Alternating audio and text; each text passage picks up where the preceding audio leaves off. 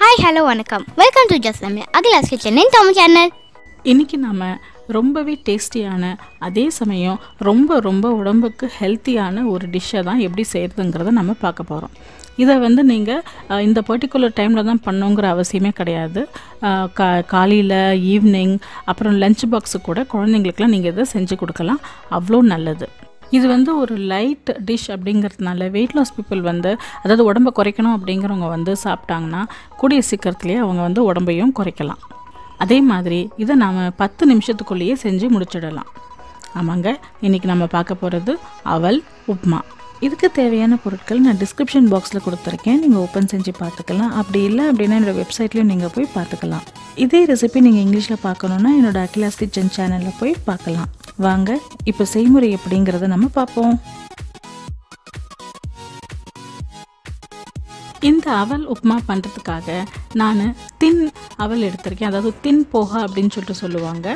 அதை வந்து நான் எடுத்திருக்கேன். ரொம்ப மெலிசாக இருக்கும், பார்த்திங்கன்னா தெரியும். இது அதே மாதிரி இது வந்து குண்டு குண்டு அவல், அதாவது ரெட் அவல் இருக்குது இல்லைங்களா, ஸோ அதுலேயும் நான் பண்ணலாம்.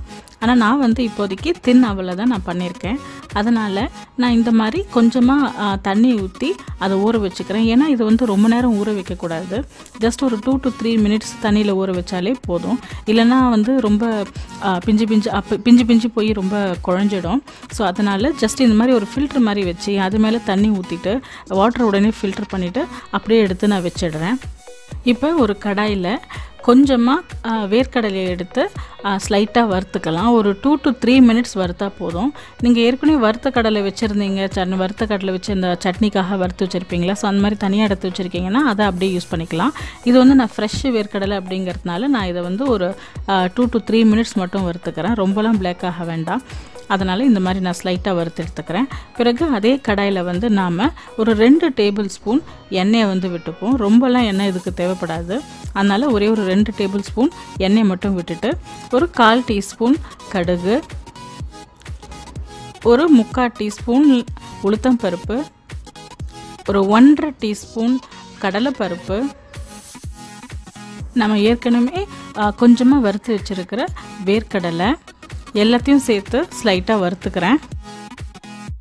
இப்போ ஒரு 1/2 டீஸ்பூன்லேருந்து 3/4 டீஸ்பூன் ஜீரகம், அதையும் ஆட் பண்ணி வறுத்துக்கிறேன். ஃபஸ்ட்டே ஜீரகம் சேர்க்கலாம், ஆனால் நம்ம இந்த கடலையும் கூட சேர்க்கும்போது அது வந்து இன்னும் கொஞ்சம் நேரத்தில் வந்து அது கருப்பாயிடும். அதனால் அதை வந்து கொஞ்சம் ஒரு 2 to 3 minutes கழித்து நான் ஆட் பண்ணிக்கிறேன். அப்புறமா ஒரு 2 பச்சை மிளகாய். ஸோ பச்சை மிளகாய் உங்கள் காரத்துக்கு ஏற்ற மாதிரி நீங்கள் ஆட் பண்ணிக்கலாம். நான் வந்து 2 பச்சை மிளகாய் தான் ஆட் பண்ணியிருக்கேன். அதே மாதிரி கொஞ்சமாக கருவேப்பிலை எல்லாத்தையுமா சேர்த்து கொஞ்சமாக வறுத்து எடுத்துக்கோங்க. நம்ம பச்சை மிளகாய் அப்படி இல்லை அப்படின்னா வர மிளகாய் ஏதாவது ஆட் பண்ணிக்கலாம். எனக்கு பச்சை மிளகாய் பிடிக்கும் அப்படிங்கிறதுனால அதை நான் ஆட் பண்ணியிருக்கேன். அப்புறமா ஒரு மீடியம் சைஸு வெங்காயம் நல்ல பொடிசாக நறுக்கி எடுத்து அதையும் ஆட் பண்ணிக்கிறேன். அதையும் நம்ம நல்லா வதக்கிக்கலாம்.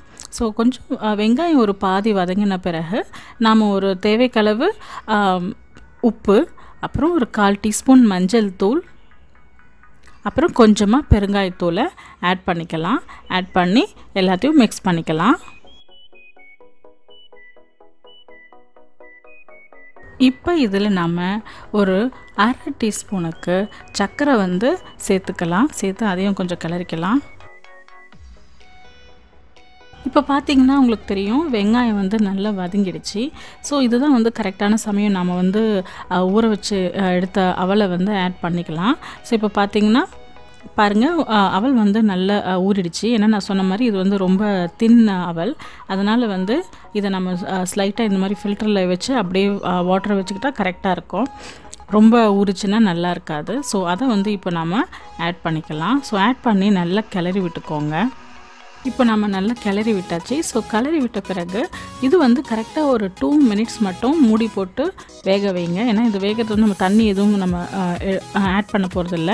அந்த அவலில் இருக்கிற அந்த வாட்டர் கண்டென்ட்லேயே வந்து நல்லா குக் ஆகிடும். ஸோ அதனால் ஒரு 2 minutes மட்டும் வேக வச்சு எடுத்துக்கோங்க. பிறகு நம்ம வந்து ஒரு அரை மூடி எலுமிச்சம்பழம் இருக்குது இல்லைங்களா, ஸோ அதை வந்து நல்லா இந்த மாதிரி பிழிஞ்சு விட்டுக்கலாம்.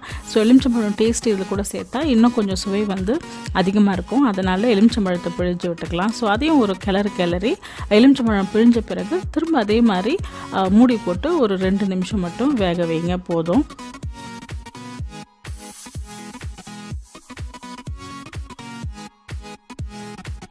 இப்போ இதில் கொஞ்சமாக கொத்தமல்லியை தூவி கிளறி விட்டுக்கிட்டா அவ்வளோதாங்க நம்முடைய சூப்பரான சுவையான ஹெல்த்தியான அவல் உப்மா ரெடி ஆயிடுச்சு.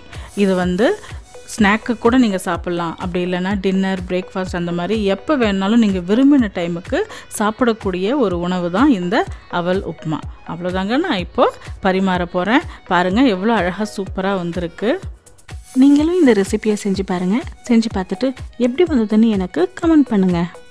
இந்த வீடியோ உங்களுக்கு பிடிச்சிருந்ததுன்னா லைக் பண்ணுங்கள், ஷேர் பண்ணுங்கள் மற்றும் சப்ஸ்கிரைப் பண்ணுங்கள். அதே மாதிரி என்னுடைய வீடியோஸ் உங்களுக்கு நோட்டிஃபிகேஷனில் வரணும் அப்படின்னா பெல் ஐக்கானை கிளிக் பண்ணிக்கோங்க. மீண்டும் வேறொரு புதிய வீடியோவுடன் உங்களை நான் சந்திக்கிறேன். அதுவரை வீடியோ பார்த்ததுக்கு மிக்க நன்றி.